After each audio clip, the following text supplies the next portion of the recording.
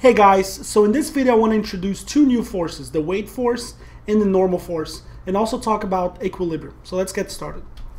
So objects near the Earth, or really around any planet, are attracted to the Earth or to whatever planet by a force called weight. We've known this so far. In fact, we've done problems where things fall. And weight can be written as a little w. It's a force, so it's a vector, so I can put a little vector hat. And weight is defined as simply mass times g. And g, I'll talk about that soon, is the acceleration of gravity. And this is usually down. In fact, we're going to assume that the weight is going to be pulling you down. It could be something different. For example, if the Earth is here and you're here, you're going to be pulled sort of to the left, right? But in most cases, you're going to be on top of the Earth, or whatever object will be on top of the Earth. So mg is going to be pulling you towards the center of the Earth down. Okay, so I have to make the distinction between gravity, weight, and this little g, which is this gravity constant right here, 9.8 if you're on the Earth. Gravity is a natural phenomenon by which objects attract each other. So it's just how the world works, right? How the universe works.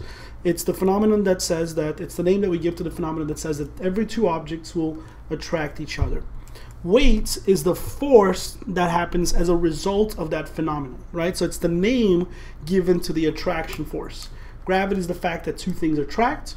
We call the force of attraction between the two weight, which can also be referred to as the force of gravity.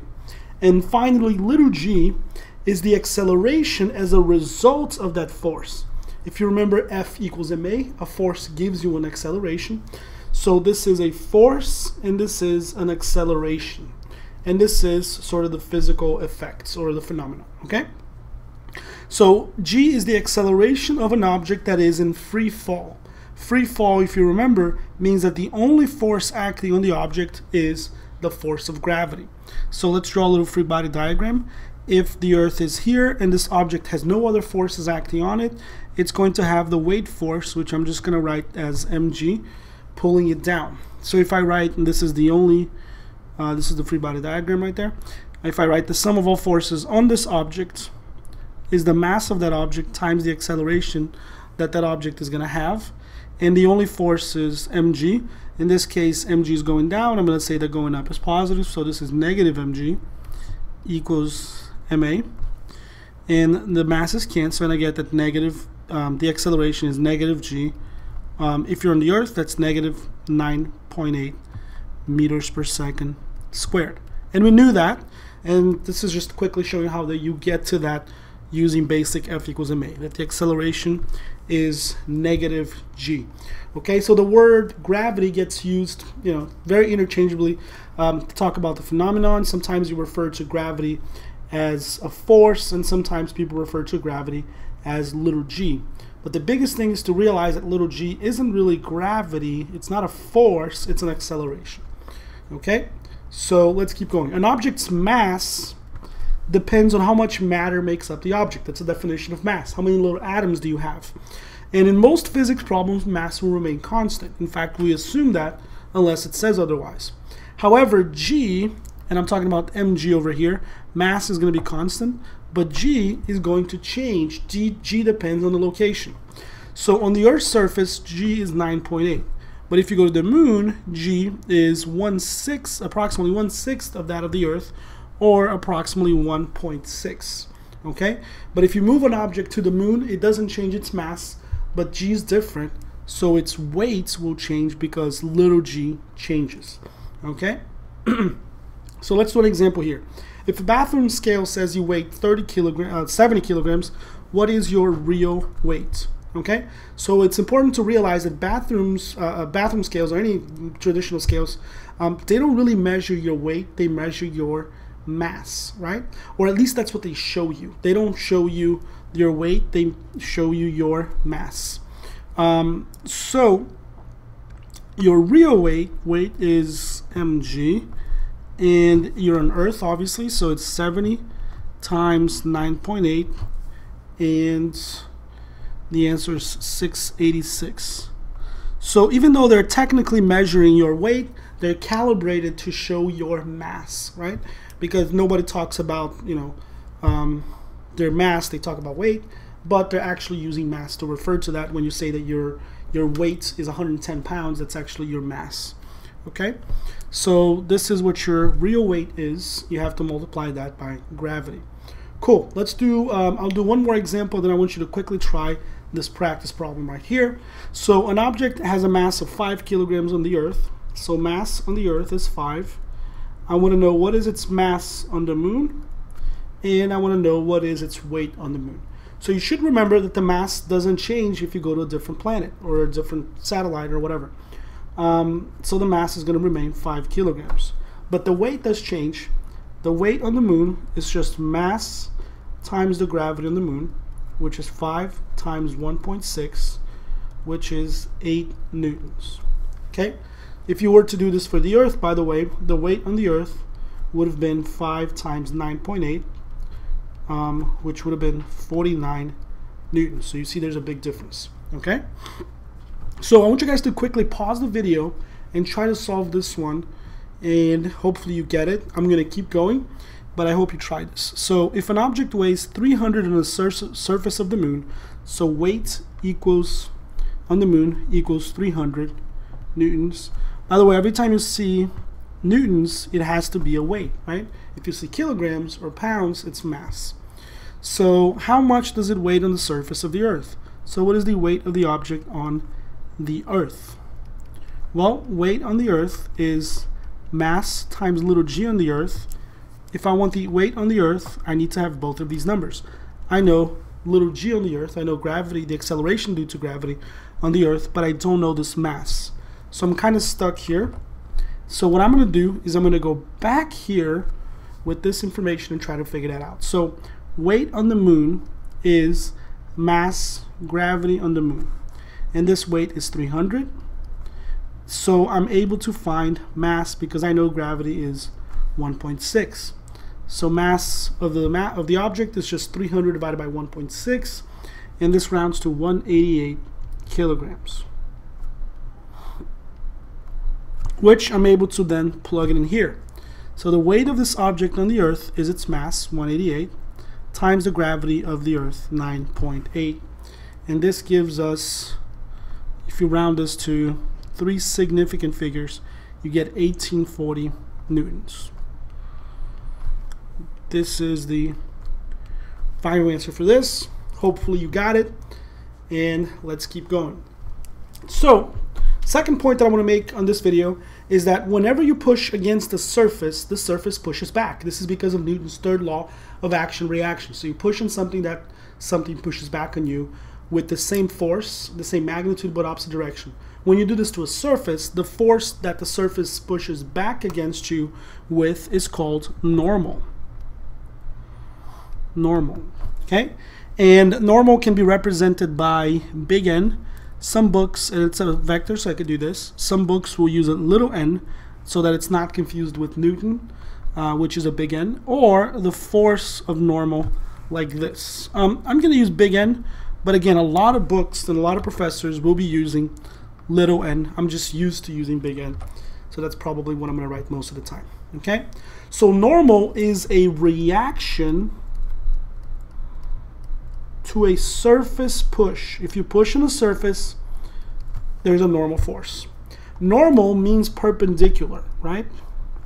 Normal is just an engineering term. It means perpendicular.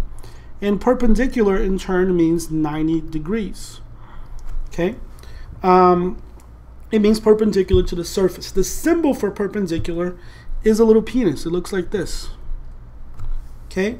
This is the symbol for perpendicular. And by the way, the symbol for parallel looks like this. So you can think of this as a penis and a vagina. There you go. So to figure out the direction of the normal force, what I can do is, if I have, let's say, a box here, I can just get the penis and put it on the surface, and the direction that it points is the direction of the normal force. So if you have some harder questions like this, we'll see this later, I can put it here on the surface, and I see that the normal force points this way. And the last example I want to show you is if you have a wall, a vertical wall like this, and you have a box and you push this box against the wall is going to push back with a force normal this way. Okay? So a very, very important point is that there is no equation for normal. Okay? There's no equation for normal that you can just plug in. You're going to calculate the normal force by writing F equals ma. We'll do a lot of this and you'll see what I'm talking about. Okay? But there's no equation. It depends on the situation. And the last point in this video, so again, normal is a reaction to a surface push. It means that you have to have a surface to have normal. Okay? The last point in this video is that whenever forces on an object cancel each other, the object is at a state called equilibrium. So you get equilibrium when forces cancel each other. So forces cancel each other means that the sum of all forces equals 0. It also means that the net force, which is the same thing as sum of all forces, equals 0. So look what happens. If I write sum of all forces equals ma, and all the forces equals 0, this means that this right side equals 0. So that means that the acceleration is 0. Okay? So equilibrium means forces cancel, the sum of all forces equals 0, and it means that acceleration is 0. Okay? Now, it does not mean no motion. It doesn't mean that you're not moving, that you're stopped. It means no acceleration. It means that your change in velocity is 0. Let me give an example. If you have a car on cruise control, right? You press your cruise control button, what does it do? It moves with a constant speed. So it is moving, its velocity is not 0, but its forces have to cancel. How do I know that? That's because its acceleration is 0. It keeps the same velocity, acceleration 0, so that means that the forces must be canceling. And basically what happens is that if you're in a car, there's some sort of friction that makes you slow down. So that's why if you stop hitting the gas, you just let it go, the car is going to slow down. But to avoid that, what you do is you have the engine push with a force that's the same as your friction, right? And if these forces are exactly the same, then they cancel perfectly and your acceleration is 0 and your car keeps cruising at the same speed. Okay? So having talked about these 3 topics, I want to do 2 examples here real quick. So for each of the situations, draw a free body diagram and calculate all the forces on the object. So I have a 1 kilogram object sitting on top of a table. So here's a table. Now this isn't really a free body diagram. Free body diagram has to be just a dot with forces on it. The first force I'm always going to draw is mg. And by the way, we ignored mg in all previous problems, right? I didn't even talk about it, but every object is going to have an mg pulling straight down. And I can calculate this mg right here if I want to. So mg is mass, which is 1 times gravity, 9.8. So it's 9.8 newtons. So this mg is 9.8 newtons. I don't have to say that it's negative because it's going down, because I already have an arrow next to it. So we know that it's going down.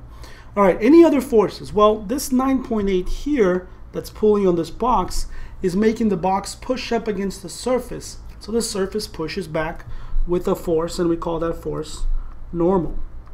Now, what's the magnitude of that normal force? There's 2 ways you can do this.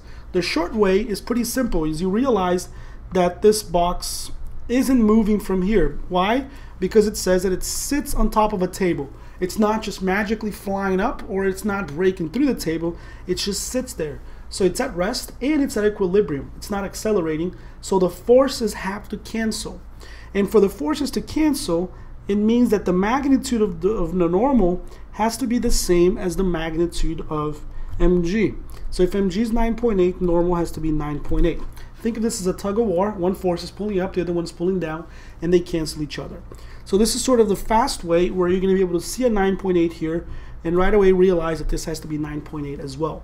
The long way would be, you would write the sum of all forces equals ma, but you know that this is at equilibrium, so it's really going to be the sum of all forces equals 0, right? And because the acceleration is 0. But on the left here, I'm going to list my forces. I have 2 forces, and they equal 0. Now let's list my forces. Normal is positive because it's going up, So I'm going to use the convention that going up is positive. We'll keep doing that. And mg is going down, so it's negative. Okay, and then look what happens. Normal equals mg, which is the same thing I told you earlier, and we did that without having to do all of this, just by realizing that the forces had to cancel for this thing not to have any acceleration. Okay, so this is the long way. I get 9.8, which is only the magnitude, but I know that the direction is up. Okay, so in this situation here, I have a 2 kilogram object that is hung by a light rope. So here's sort of the ceiling, and here's a 2 kilogram object. And let's just assume the floor is somewhere over here. It's hung, so it's not touching the floor. I want you to pause the video and do the same thing I did. Draw a little free body diagram, connect all the forces acting on this block, on this object, and find those forces, calculate those forces. So pause the video, I'm gonna keep going. Hopefully you tried it. And down here, first force I'm gonna draw is mg. And mg is just mass times gravity, so it's 2 times 9.8. So it's 19.6 newtons. Okay, and then any force is going up. Yes, otherwise this object would be accelerating down. It's hung, so that means that it has to be a force pulling it up, and that force here is a tension. There's no normal because it's not pushing against the surface. The block doesn't even touch a surface. And tension has to be 19.6 newtons because these forces have to be the same so that they cancel each other. If you wanted to do this the long way, sum of all forces equals ma. There are 2 forces, but the acceleration is 0. So this side here, I can just make it 0. Why? Because this is at equilibrium, it's not accelerating. The forces are tension up and mg down. So tension equals mg. It's the identical setup that I had last time, except now instead of having normal, I have a tension. So this is 19.6. And I hope you got that. And that's it for this one.